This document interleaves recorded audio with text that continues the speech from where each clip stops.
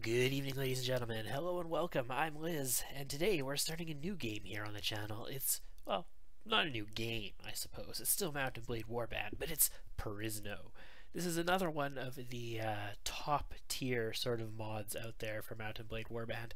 Perisno is, I hesitate to say based on a Floris groundwork, because it is such a advanced transformative project from Floris that it is very much its own thing, and in a lot of ways it is developed beyond what Prophecy of Pendor has done in many respects, and in some, you know, Pendor has gone in different directions and advanced the art of a warband mod in its own ways.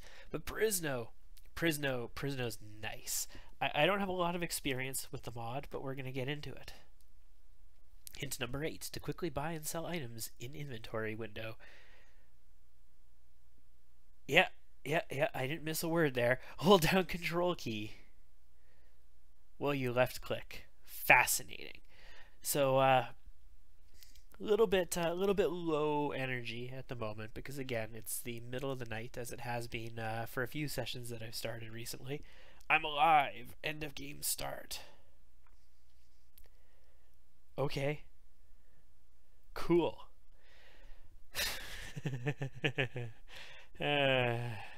Game object.set parent null. I'm Batman. Welcome to the land of Perisno, where elves and giants and blah blah blah blah blah. By all means, read this. Mod options. So these are the permanent mod options for how we're going to play our game. This is default stuff. So Fog of War disabled. Toggle troop skill difficulty standard, and hard mode is currently disabled. Sure, we'll just play totally stock standard. I'm fine with that. Like I say, I don't know much about this this mod. I know mechanically a lot of things about it, but this mod is full of quests everywhere, and it's full of special features everywhere, and I don't know anything about them. I don't really know. I vaguely have an idea about some of the big events that happen.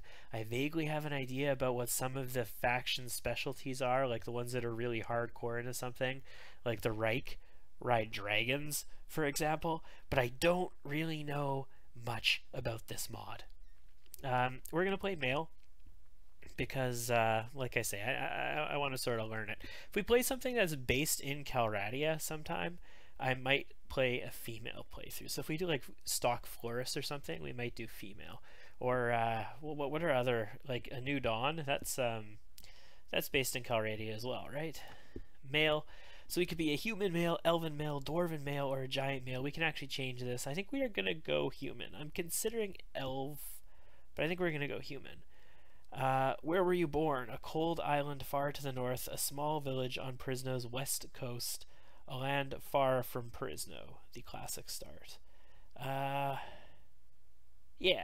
let's do a land far from Perisno. Why not? So we are, by stock, a man, human, impoverished noble. Growing up, we liked to swim. We became an army recruit, and we set out for personal revenge. With that setting, we would start with 15 strength, which is pretty sweet. 9 agility, 6 int. So 9 agility is enough for, what, 3 riding? We only start with 2, so I'd have to put a point into riding if we did this. Our intelligence and charisma are a little low. But see the beautiful thing about Perisno, as I understand, as you befriend lords, like, this is an in-depth mod. Like, it encourages you to make friends with all the lords, all the kings, everybody. Because when you get people's relations to, like, 90s and 100s and all these kinds of things, you actually can get stat points from them as rewards. That's insane. And there's also like random things that give you stat points as well, so you can get a lot of extra stat points beyond what you actually level into in Perisno, as I understand.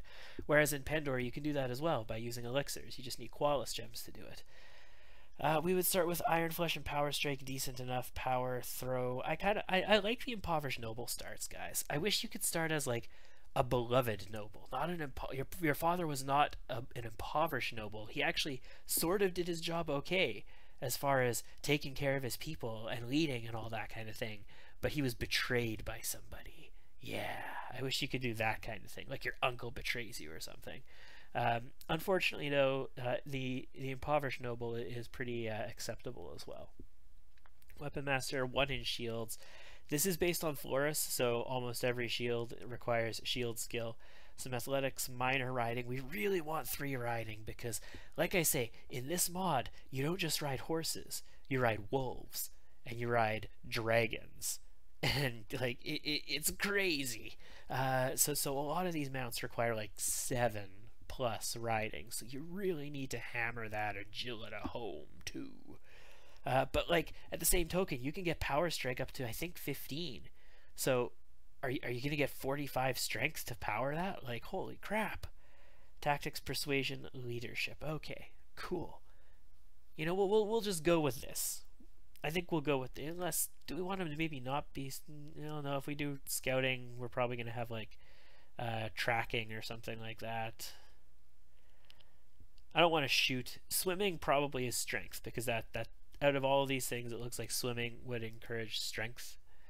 An army recruit, we could be a squire. We have less strength, more charisma. And a chain... Oh, 4 leadership. Ooh. As opposed to +2. So an army recruit would get us 2 riding. A squire would get us 4 riding. Maybe we're going to be a squire, ladies and gents. It lowers our agility a good amount, but it gets us the riding. Yeah, no, you know what? No, we're going to need more anyway. So let's just be... Ooh, we would have tons of money too, though, if we did that. We would have tons of money too, though, if we were a squire. Oh, the money doesn't matter, does it? No, it really doesn't. It's just money to bet on a tournament at the beginning of the game. Let's be honest. I'm gonna do this. I'm gonna do this. We're gonna be a squire. As an adult, we became a squire. It makes sense if our father was an impoverished noble. Thematically, it makes sense. And we are adventuring for personal revenge because of a strange accident. Wipes out a ton of stuff here. Nice. To learn for money and power. Forced out of my home. I am looking at the stats here, but I am liking the idea of revenge thematically. Yeah, I'm liking the idea of revenge thematically, so we're going to go with revenge. So we have very low agility as a result of this by going with a squire, but you know what? We're going to do it. We're going to bleep that turtle. Yes. Let's go. Become an adventurer and ride to your destiny. So we are afforded the right to have a banner as our father was an impoverished noble. What should our banner be, ladies and gents? I like the purple here. I don't necessarily like that setup. There's rarely ever good purple armor though, so maybe not. These sort of dark colors are nice as well. I can dig them. Yes, I like it, except maybe not. It might be a little flamboyant. Same with this. I like it, but it might be a little flamboyant. You know what? I don't care how flamboyant it is. We're doing it. Oh, this is a decision that tears at my soul because I play a ton of modded games. And almost every modded game I have ever played has had save corruption that ruins the campaigns, right? Like, it happens constantly. But you know, some people were even trying to convince me that the reason that our previous Pendor campaign, the first one that we had played on the channel, was corrupted was because we were playing with allow saving, and it did a whole bunch of extra saves that it didn't need to do, where we saved it as I never saved it, guys. The only possible thing that could have happened was an autosave, which would have happened with realistic anyway. But honestly, just like in our most recent Pendor campaign, I'm going to go with realistic, no quitting without saving, on the following justification. I went, allow me to quit without saving in on that first Pendor one, and we still had a corrupt save, and we could not recover. And I still had a backup, and I could not recover. So let's go realistic. No quitting without saving, straight on Iron Man. So, Lort Randa is venturing the world of Pendor right now. This world will have Lort Radu in it. Now, Lort Radu, the former king of Pendor, was fighting for conquest of the lands, and he had taken like half of it, more than half of Pendor, and he was steamrolling everything, and this great evil came across the land and cast this massive spell called 404 Save Game Not Found upon his land of Pendor, and simultaneously it created an alternate dimension. Now, in the first dimension, time stopped for everybody, except for Lord Radu, who was going around with his, what was it, rune armor, his mythical rune armor or whatever, and it protected him, and his rune weapons protected him, because he had a rune sword and a rune axe. They protected him. The magic of these items, of these gems in these items, protected him from the 404 Save Game Not Found evil magic spell. Him alone, nobody else. He left the land. He ventured off and came to Perisno. Meanwhile, his sort of alternate brother took over in the other alternate land of Pendor. That's my story, ladies and gentlemen, and I'm sticking to it. But anyway, we've got more riding than we can possibly pump agility into. This is enough for 12 agility, so we wouldn't get any more until 15. So we are going to hammer DOS strength here, and we are going to hammer... Okay, we need to hammer shield first, because we need some points in shield in order to use a shield.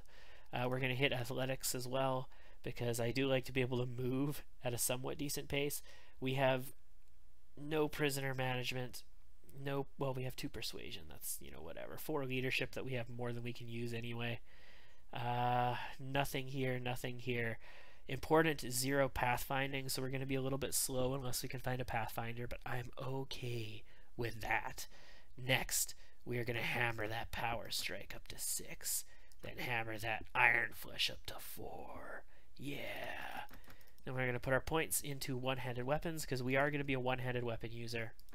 Fantastic. This guy doesn't... Holy crap, why is it doing that? Why? Game? Okay, good. I'll be back when we have a face. And here he is, ladies and gentlemen. Here he is. He probably doesn't quite look like our original character, but that's okay. When he crossed out of the magic barrier in Pendor, he like lost 30 years or something, and he became like a little cherry boy, because he looks like he's about 14 now. But here he is, ladies and gentlemen. It's Lord Radu. Okay, so we join a caravan to Lesbir in the Kingdom of Tolrania, or do we go to the Reich, Drahara, Macavia, Ilintaran, or the Hakan Empire? I vaguely know where all of these factions are on the map. I think we are going to go to Tolrania. It's sort of in the center, and I believe that we are probably more likely to find less super duper elite skeet crazy people who are gonna just murder us in one go here. If we go to the Reich, for example, I think it's snowy in the majority of the Reich, but I'm pretty sure they have like, I won't call them bandits, but they have like elite minor factions running around to kill people. Like in Pendor, for example, that I would akin them to like the heretics or the snake cult of the Empire or something like that, right? Like an elite minor faction that we don't want to mess with. I think there's probably a little bit less of that in Tolrania. So let's go there. We're going to go to Lesbir. Ba-dum-ba-da! Alright, so this is Tolrania here. That is apparently as well. That's a really weird little location separate from everything else with nothing around it. Macavia up here. This is cool. Macavia is cool. They have their ruler who rules out of Macan, and then his wife, the queen, actually owns Ford, and she's a vassal on the map as well. This is the Reich up here. The Reich has a vassal who is actually the daughter of the king, who you can marry. You can marry the princess of the Reich. She's actually the next in line to inherit the Reich in the current bloodline of the ruler who currently leads there. I don't know what, I think she might own Freising to begin with, I'm not sure. This is what, Jahara? Yeah, Jahara. The Hakan Empire, who are like big on infantry and crossbows and stuff, think very much like Bacchus Empire in a lot of ways, very Roman. The dwarves are up here in their little mountain home. I don't know if there's actually anything out here in the wide open expanse. There might be. I mean, there's these Bakal giants. Yeah, giants. And then the Gulan Horde. Cretus Monarchy up here. The Suit Giants up here. The Giants are a new faction. Big, crazy guys. It's insane. And you can play as them. And then the Elves down over here. 2 elf factions. Elsinore. Or, sorry, Elintor. And Geldar. Is that what these guys are called? Yeah, Geldar. And then the Ojibwakan here. Very cool. And then another big chunk of land out here that I don't really know what it's here for. Don't really know. Could be there's stuff here that we just can't see. I don't know. Like I said, I don't really know much about this mod. And what's that mean? That means what I do know is that there's a lot of fine details. There's a lot of deep dive stuff in here. Stuff that you need to talk to NPCs for. Stuff that you need to go all around for. You really need to get your reputation up with individual lords on a 1-by-1 basis. That means Perisno is a long haul mod, guys. So you can expect to see a lot more footage in this that I would normally just dump in another thing like in Pendor. So if you don't want to see slow pace, then oh well. But let's go to Lesbier. There's a tournament here as well. Fantastic. Let's take a look at what gear we're rocking to begin with. Segmented helmet, brown gambeson, black leather boots, red plated greaves, or gauntlets, gloves, a hunter short arming sword. It's 83 reach, not really great for on horseback. Double-sided lance, 128 reach, so it's not a super long lance, but whatever. Brown kite shield. So we look pretty much like a 1257 AD lord at the beginning of the game. Okay. Acceptable. Great sword, two-handed long sword, two-handed sword. I like a one-hand. Okay, chipped long sword, 101 reach. Doesn't cut it for me. Does not cut it for me. Morningstar with piercing damage, pole arm, two-handed pole arm, no shield. Okay, and then some lances with some actual reach on them. They're all a little too expensive. We only have 2,000 arms. I don't think we should be spending this money on gear here either. I think what we should be spending it on is probably entry into this tournament, right? Seems like it makes sense. We join the tournament and let's place bets on ourselves. We could fight in tournaments without placing bets, and I think I'm pretty sure this works in the normal way. You would win like 2,000 gold just for winning the tournament. But the bets are what the majority of it comes from. So what I'm noticing, first of all, here is that, well, this is sort of based on a Floris framework. The tournaments are not totally Floris, because I don't have the Floris tournament set up and all that stuff here. So let's fight in the next round. Does have good arenas, though. Next thing I'm noticing is I have no alternate weapon. This sword is the only weapon I have.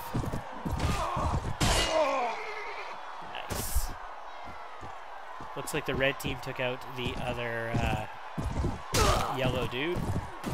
So we'll just sweep through. Next thing I'm noticing is, so far at least, these tournaments don't seem ridiculous.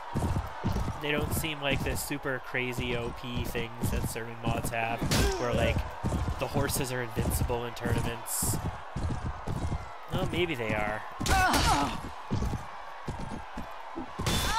They didn't actually unhorse that guy. We're gonna have to see if we can kill horses in tournaments, or other examples of the super crazy stuff that you see in some tournaments, like ridiculous HP on people that just take millions and millions and millions of hits to take out, and they can one-shot you and all that kind of stuff. I don't see that so far.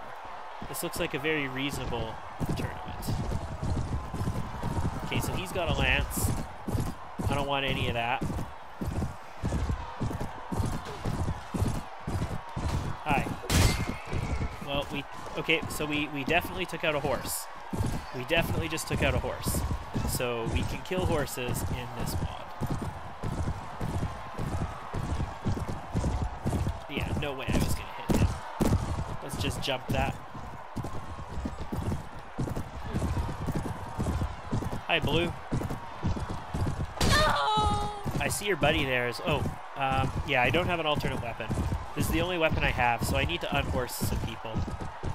Okay, so there's a blue guy there. Oh, that's not good. That's not good. So the problem with this is that I really need them to like walk into the wall, because I do not want to charge at somebody and lance each other. Like, oh. I don't want to get into a joust with people where we're both couch lancing straight at each other. That would not be pleasant.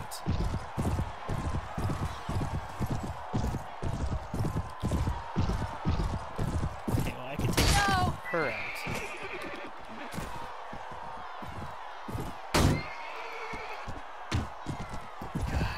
Lances are such shit if they're not... Oh man, this scenario I did not want to get into.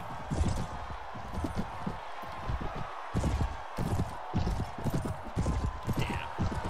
That wouldn't have been a particularly powerful attack, but I would... Oh, no, no, I don't want to be in that scenario. We did four... Okay, hold on. I might be able to take his mount out, like... Oh, I hate lances so much. I don't actually hate lances so much. I've used lances fairly effectively in like 1250, 780 and all that kind of thing. What I hate is dicking around with lances.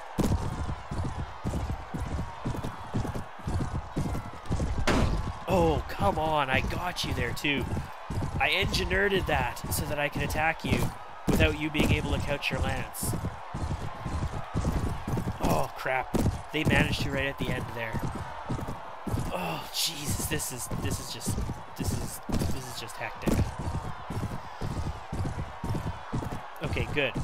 Let me come around and deprive you of your life, sir. Yeah.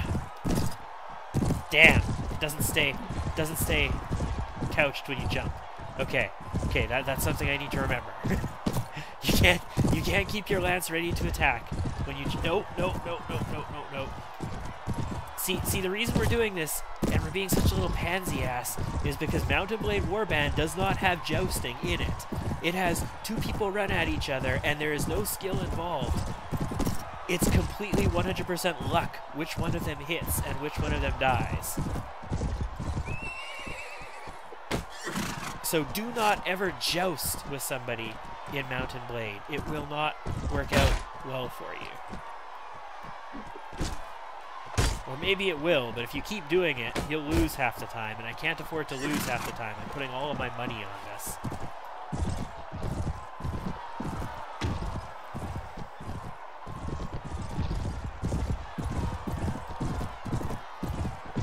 I hate dicking around with lances without having another weapon. I hate it. Deliver 12 damage to mount. That's nice. We're gonna do this like stationary lance thing against each other here. Miss, of course. God, I wish we had a secondary weapon. I hope this isn't the case in every single tournament, because this is gonna get really, really annoying if it is. Ooh, ooh. Yeah! Alright. His horse is down. Unfortunately, he still has a lance, and it has the same reach as ours, which means that he can still really hurt us. He can still really hurt us because we charge into him. He'll get a speed bonus the same way we would. Okay, parried us, of course, because that's, you know, a thing you can do. You can parry a heavy cavalry. Well, I guess we're not really heavy cavalry, are we? Mount charge for 3 damage. Back around, lance at the ready. Oh, come on. Get your shit together, man. Get your shit together. This is like, what, round 2? We got an entire tournament ahead of us still, guys. We better win this. Like, all I gotta say is we better win in this tournament. fucking horse. Why do you get in my way, horse? There we go. Holy crap. That wasn't so much stressful as it was just irritating. Like, if we had a club, that would have been great. We'd done. We would have won that in 2 seconds. Alright, let's fight in the next round. We've got a lance again. Great. So they have a lancer. And they have a guy on foot. Good.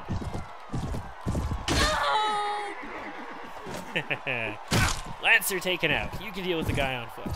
Either that, or I will swing around and deal with him myself. Okay, I'll go this way.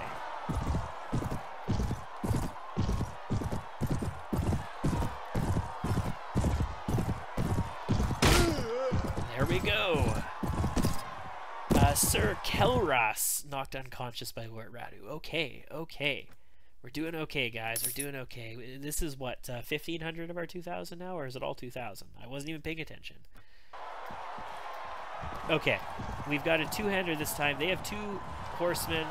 One of them has a lance. One of them is a lancer. We got to keep him slow, because I don't have a shield. You can actually absorb a couched lance with a shield pretty effectively. You usually lose the shield, but we got to take this guy down.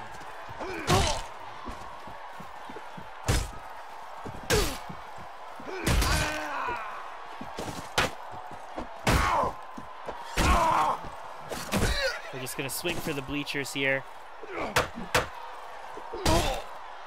Whoever this is, they're bound to have more proficiency than us. Yeah, we have 77, so we gotta be careful. Desert Assassin, Ord Tom. Okay, cool. Okay, we're out of money, so we bet all 2,000.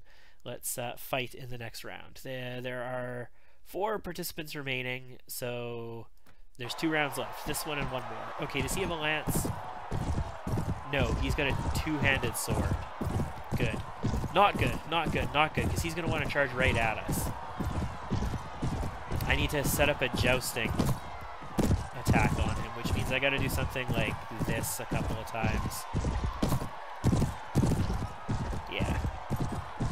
Yeah, that'll... Once more. Can we get him on this side? Nope, he's already on the other side. There's a chest in here. There can't possibly be something in it, right? Okay, we got him, we got him, we got him. Horse is down, and now we need to circle back around and deprive him of his life. That's right. Con! Very good. I do highly encourage you to make use of the first-person camera. It's by default the R key whenever you're using a lance. You don't have to, especially if you have the attack direction indicator on, but I still encourage it. We can't bet, so I guess we will just fight in the last round. So we have a sword, a 2-handed sword. They have a 1-handed sword. They do not have a lance. Oh, come on. Okay, that definitely wouldn't have hit, but come on. That first one should have hit. 32 damage. I mean, I've got a 2-handed sword. I've got to have some kind of reach. He's blocking. We would be doing damage to him if he wasn't blocking. We did manage to take out the mount though. So let's get the champion fighter KO'd. And we win. 17,500 arms because we don't have enough money to bet it up to. It must be 19,000. It must be just like it is in Pandora, 19,900 or whatever. So 20 grand basically.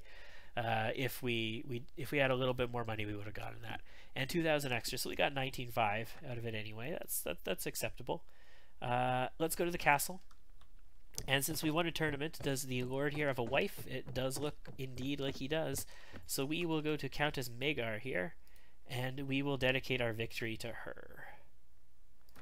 Specifically because she didn't like it very much, but the reason we want to do this, even if she is married, is because if we ever need her to smooth over relations with her husband, or anybody for that matter, especially in her family, we need her to like us. Otherwise, she's not going to be inclined to do that.